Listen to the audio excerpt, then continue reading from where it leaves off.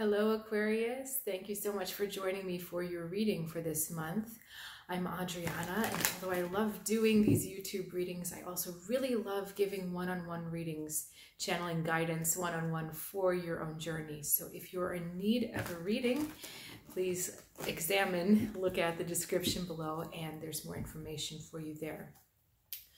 All right, we are going to start. We're going to get one card from each deck for the crown, basically the energy that is behind you right now, that is creating the context and the situation that you find yourself in. So this is like the behind the scenes crowning energy. All right, we've got be gentle with yourself. It's pretty self-explanatory. Okay, and then from our fairy deck, justice. Okay, interesting. So the way right now, Aquarius, you feel a little blindfolded in the way forward, so there's like this, I'm not sure which way to go. And I feel like some of you are really struggling with pressure, putting a lot of pressure on yourselves to figure out which way to go. And pushing and trying to come up with that answer, it's antithesis and antagonistic to this be gentle with yourself card. It's feeling like the best thing you can do is actually to relax and sit back. There's an opening that's happening here. She's kind of in this cave. So when you relax and stop trying so hard to figure out which way to go and who's right and who's wrong, who's in the right and who's in the wrong, this door will open for you when you kind of back off and you're just a little bit more in tune and aware of yourself, aware of what's going on with you, especially physically. Yeah, there's a lot. It's funny, there's a lot coming up. We haven't even done the other cards yet, but there's this deeper need to really listen to yourself and to understand that you're pushing the wrong way, that you're trying to force a particular direction, and that's not the direction that you really want. But it's the direction you think you want because it seems like it would be fair. It seems like it would be like justice, like it would be just to go that direction. But if you're really quiet and gentle and honest with yourself, you're going to see that the inner truth of your desired direction is much different than the direction you've been pushing for.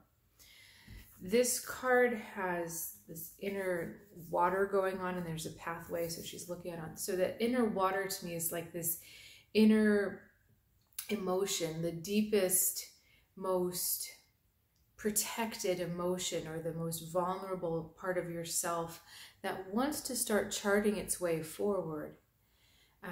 And so it's asking you to give time and give a little bit of space for that energy in yourself.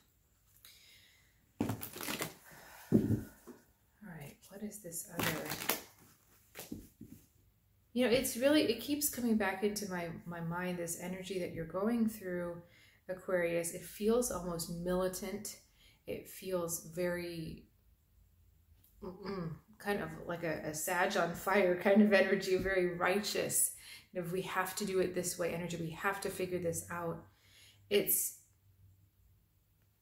really aggressive, it's really pushing, and it's the opposite that we need right now.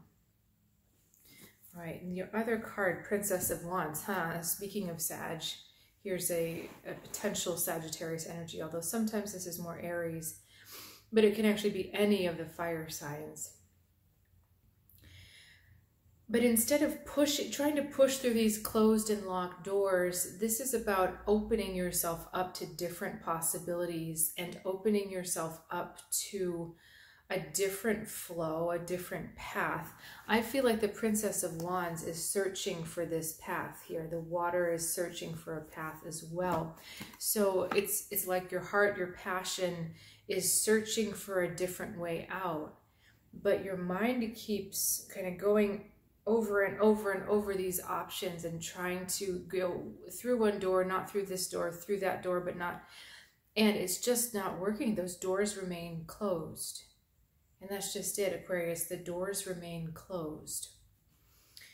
All right, so let's see what is the obstacle here.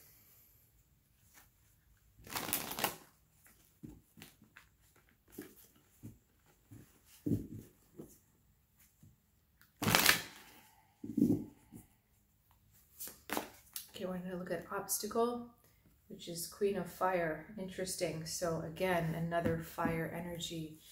And then she came out reversed. So that's interesting as well. I just want to pull out the rest so we kind of get the overview. Okay, do I switch decks? Yeah.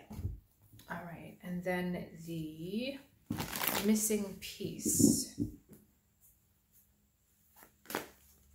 Missing piece, Princess of Pentacles. So we're kind of getting back down to the ground, and then final wisdom. Okay, come on. They're sticking together. Whoop. This is inner truths. Perfect, right? We were talking about finding this pathway, finding this path to the inner world, the inner realm that's starting here and that is coming here. So this brings us full circle, but we're not quite through the circle yet. Okay, so obstacle, Queen of Fire. And she came out this way: failure to act, failure to align with your health and your passion and with your creative mind. This energy likes to get lost in bickering. This energy likes to get lost in not so much debating what's right, but manipulating things behind the scenes so that they are seen as right. And this may be someone in your environment, but it also may be mirroring an action that you're doing with yourself, because our Justice card is trying to figure out what is right. But because you cannot figure out what's right, that energy doesn't know what to do. And so it's like I can either hit myself against a wall, or I can try to make someone else make a stand so that I can either be against them or be for them, but I'll at least know. So it's involving people in ways that are kind of backwards. It's like you're trying to force them to be sounding boards or something to push away from, something to rebel against, something to push off of. You're trying to turn them into that, rather than just knowing what direction you want to go yourself. And what's really interesting in this reading, Aquarius, is we don't have anyone else.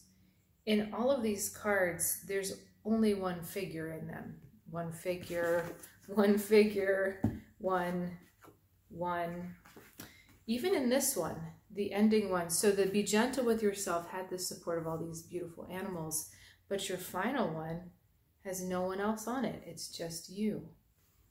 So this is really more about your journey within and with yourself than it is about shifting or navigating a different relation with someone else. Okay, now the missing piece, Princess of Pentacles. Princess of Pentacles is a grounded energy. She's feet on the ground. And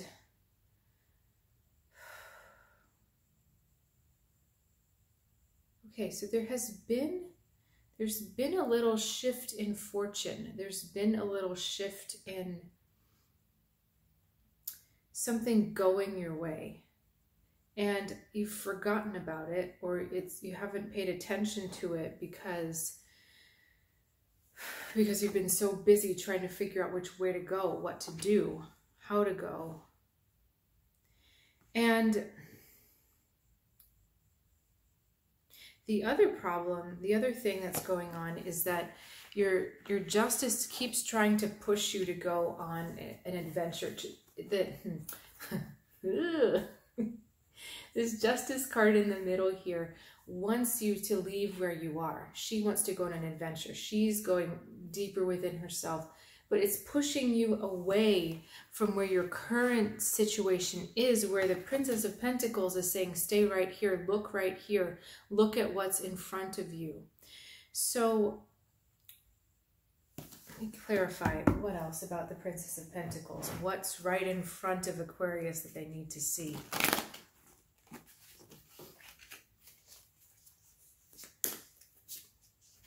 Four of Fire, stability, creativity, the ability to recreate and to recreate yourself, rebirth yourself. This is also a card of celebration. It's almost like celebrate where you are, but I feel like with these two plus this, rather than going out, this is about going in. Rather than trying to change where you are, change your external situation, this is about going inside and asking and looking for that inner guidance, inner wisdom, because where you are trying to go on the outside is not aligned with where your soul wants you to go on the inside. And what's interesting is I know I talked to you at the beginning of this reading about, oh, you're feeling blind, the blindfold, Aquarius, but what happens when you have a blindfold on? You can't see the outside world. The only way you can look is inward. And so this is less about trying to figure out what to do next or where to go next, and more about spending time in that inner world. And as I'm looking more deeply at this card, and I'll show you, there's so many different worlds here, right? You've got the tropics back there, and that is the gentleness. When you're gentle with yourself, you have access to that warmth, to that wonder and all that color and all of that embracing energy. There's also the winter time, so there's some clarity that you'll be finding when you go in. Then we have this beautiful, I think this is a forest. Yeah, so this is a forest, so you have the richness of your past experiences and what you're trying to grow. And there's many more things. There's a lot of layers on this card.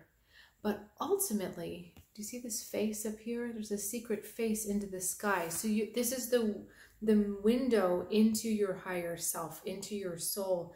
And there's more that you're being asked to discover from within. And in the extended reading, which I will tell you how to get to in a second, I'm going to go into these different directions. What are the areas that you're being asked to look at inside, more specifically than just going within? What questions are you supposed to ask yourself as you go in? Okay, but in the meantime, so as I said, the extended reading, the link is in the description below. So all you have to do is click on that. It'll take you right there.